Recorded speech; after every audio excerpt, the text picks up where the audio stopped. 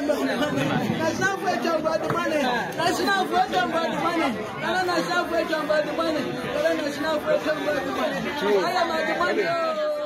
are two rules and regulations, but we must not be too sick. The issues like sickness, we no control over sickness. Remember, at any time, the answer only will be of that easier. No one cooking no coding someone even a the cool animals now because school no. So we don't know the case for Yarina. The moon in him, who no want to be any babo. No one could just how on Yano, Empo no the papa wrong. The woman is Yata, and no one on Quaco because of the Oyarin. It's as professional. One man never back no one can, no one could have no hospital. So, didn't show I'm moving. Then, class one, let them up one. But why are women not going to manage what is here? Semba kwa circulate ewo social media ne so amagana fo nyina de adisrede to Ghana Education Service so mo hwe bibi enye efanfan wempo no ade se ebusuafo ese omuhia atentrene de ama omodehye no na we esiye ewo Ghana National College Cape Coast Abranta ne di Theophilus ansa wedi 18 years final year chese watcho ne wasi na ne watcho bibia ewie na yese omocho mock na mock ni mu no na abranta ase ne hododo na so nkofie na so no say o mock that day inte wo so woncho mock no na according to report ababeto social media ne so ebusuafo no ese omuhia tentrene no muchem say school mpanyifo no mo mani anko omodehye no ho omatimi ayenhwe ha ama omodehye Theophilus wedi 18 years atwa na nanom ewo ense ebusuafo no de omuso omuhia tentrene se ne omani abre no enya asempetwa Ghana bi awofon bi ensusu echem say Ghana Education Service also mu pebibi na omoye efomfom na ensifo because when ye first time etimi happen uban so obi de share eyare wo company fo no kra say na house mistress so kwa kwaje eziata so omode eziata ne kra de be mano no emu se wo kra maka san wa hyeda onyare obese wonkofie intene ye fa ma sa uban se nipa no etimi ejemu no watwana nanom ewo ense report no emu nsem edoso ye li kan tie a family spokesperson and a GhPage watch Schwarzenegger canism and a bushon for so the muche jajo embra yeba yebetwa insembebre na eso. The mood at the family house of 18-year-old Theophilus Ansah, the final year student of Ghana National College who lost his life due to alleged negligence, can best be described as sorrowful.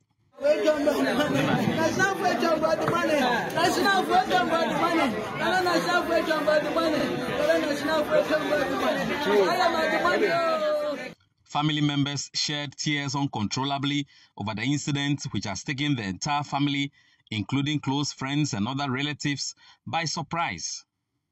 According to a family spokesperson, on Friday, June 28, Theophilus called his mother complaining of ill health. She subsequently directed him to the school infirmary for treatment, but upon arrival, he found no staff present. The family says Theophilus insisted on staying at school to take his mock exams, refusing to come home. A student later called Theophilus' parents, reporting that he vomited numerous times during the mock exams, prompting school authorities to send him to the hospital.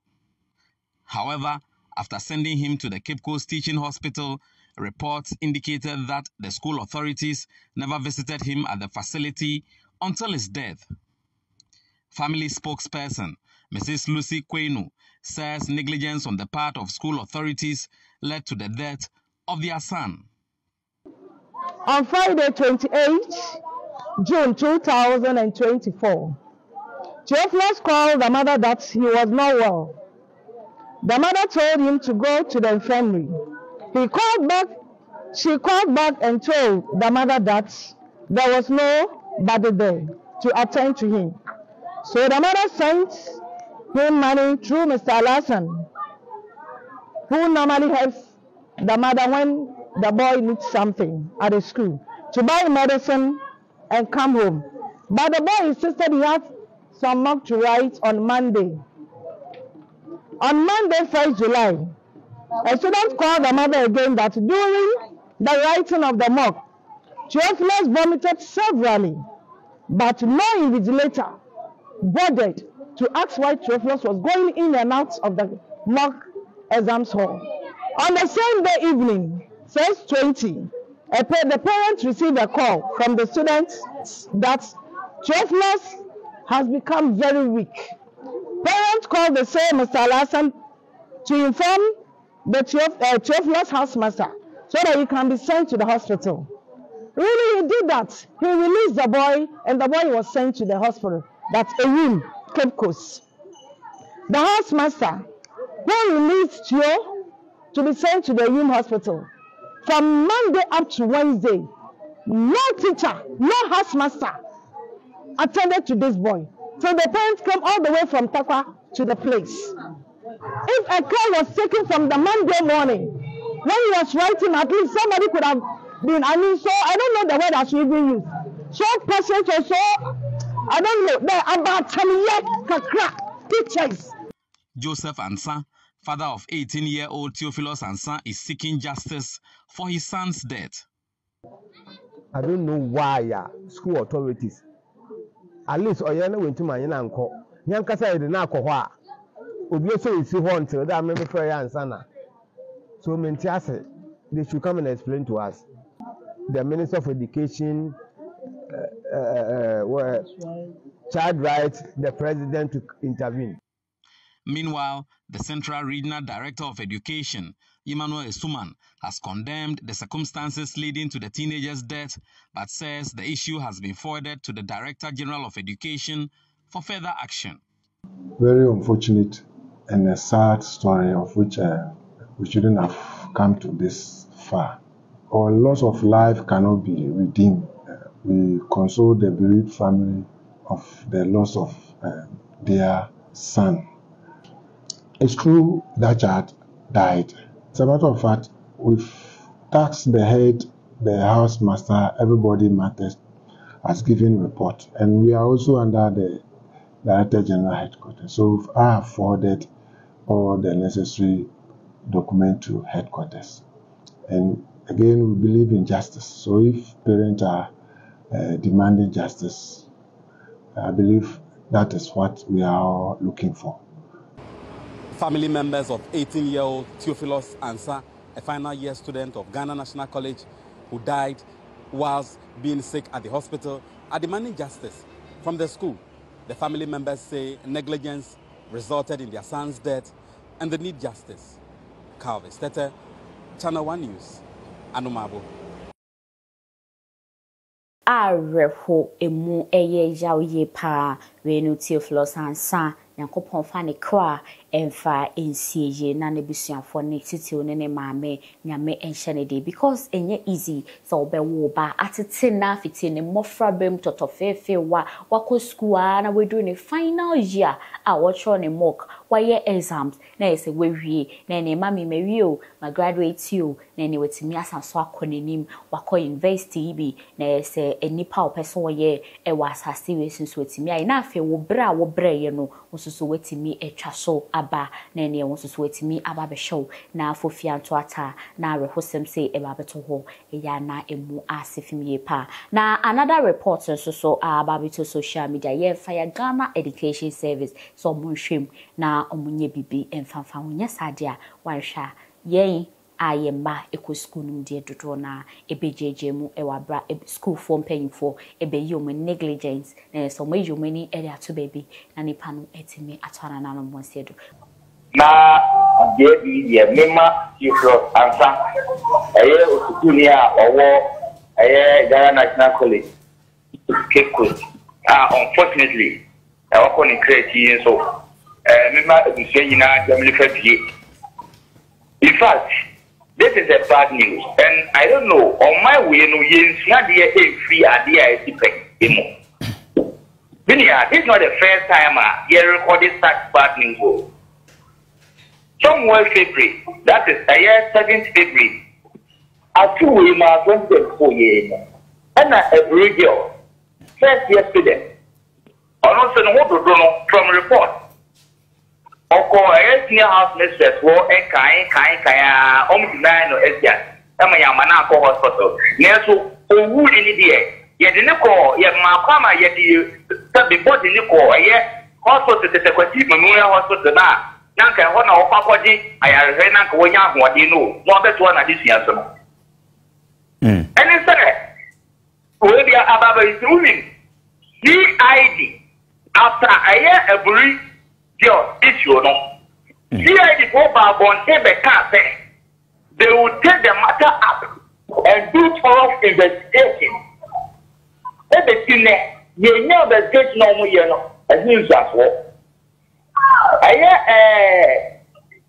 third international photo Edo Manu Bemu say they will make sure that there will be proper proof. Niamuteni ebe ebisia no a ebi mabiem.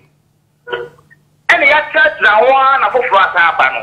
You know, there are school rules and regulations.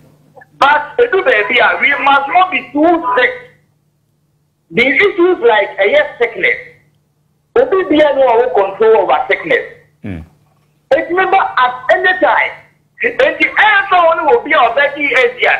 No one cooking no coding someone even a school and you must know a school no. So we don't know the case for Yaria. Someone you need him school no want to teach any babo. No one could just how no empo no the papa no. The woman is ya.